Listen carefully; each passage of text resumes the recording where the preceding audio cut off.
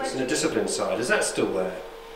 Yes, it is, but we don't learn it in the way we used to learn it with all the verbs and the chanting and Sydney Rose. It's very much, we try to make it fun for the children so they want to learn, because languages is like a very academic subject, but we like all the children here to be involved and to feel successful, so we try to make it fun and easy for them. So when they get to year 10, year 11 certificate years, how is it very much more sober, disciplined approach?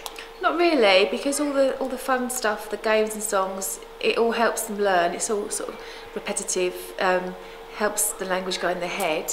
So the stuff they've learned in 7, 8, 9, we do carry on the same approach into years 10 and 11 as well. A lot of the speaking exam is quite pre-prepared, so we prepare them all the way through years 7 to 11 for that exam in the end. With lots of assessment for learning, you know, they prepare an answer and we tell them how to improve it for the final exam in the end. But we can do that in fun ways as well. We play games with our answers, etc. So. And is it possible to be good at the language but not good at translating it onto paper?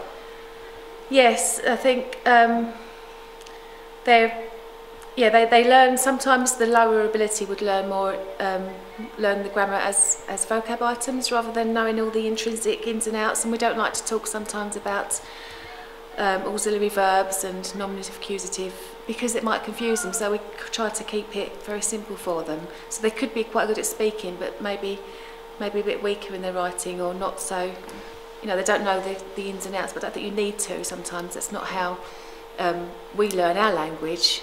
We learn it as we pick it up, so we sometimes try to make it like that.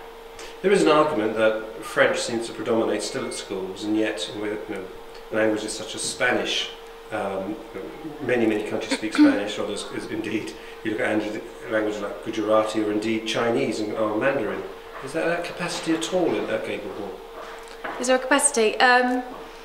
For Spanish there would be, it's just staffing really, just finding the right, we've got quite a stable staff who do French and German. We've got very good German teachers here at the moment, and French, so we're very stable. It's very difficult to suddenly change a language and mean changing a lot of staffing, so that's probably why we haven't done it so far. And with the speaking exam, are there different techniques for preparing for an exam like that? A lot of it is pre-prepared, so from year 7 we give them tasks all the time that mirror the exam in year 11 or year 9, because some of them do it early. And we play games with the answers to help them. They peer assess each other, so they might prepare an answer and their partner will say that's a C grade or a B grade or an A grade. Obviously the longer the answer, the higher the grade. And they also have to do a presentation on a topic of their choice, so they might prepare something and then the teacher could record it for them on their phone so they can keep playing it back and learning it for the exam. So that's another way they get good marks. They do get really good marks here at Gable Hall in their speaking. What is it, would you say, you enjoy most about learning languages? When you go to like other countries that you've learned about, you can like speak that language. And do you think that's important? Yeah. Why do you think that's important? So you can like meet new people, and, like make friends with others. Can you tell me what languages you're learning? French at the moment. And what do you think of French? It's fun because like we don't just like do like loads of book work. We play games to make it easier.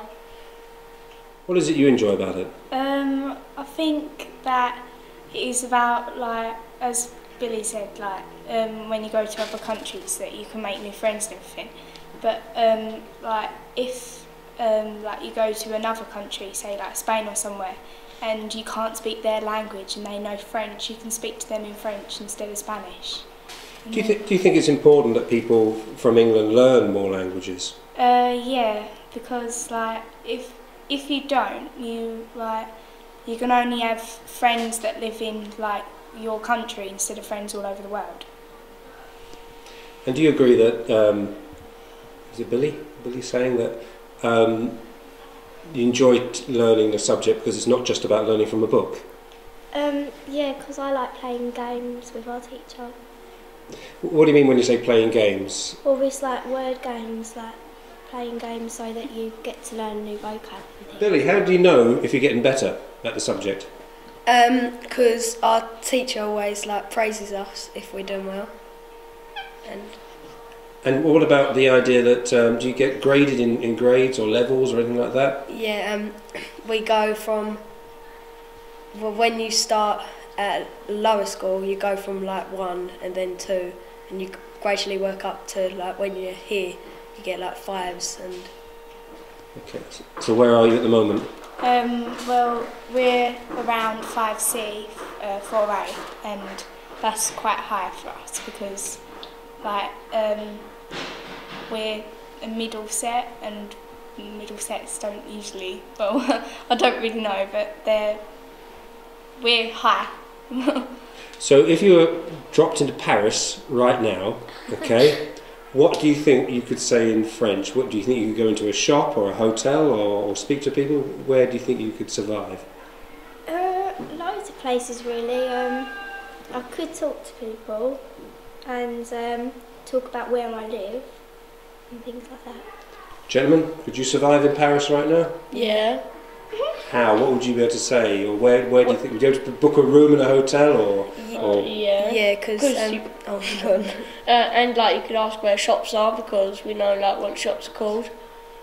and we can say.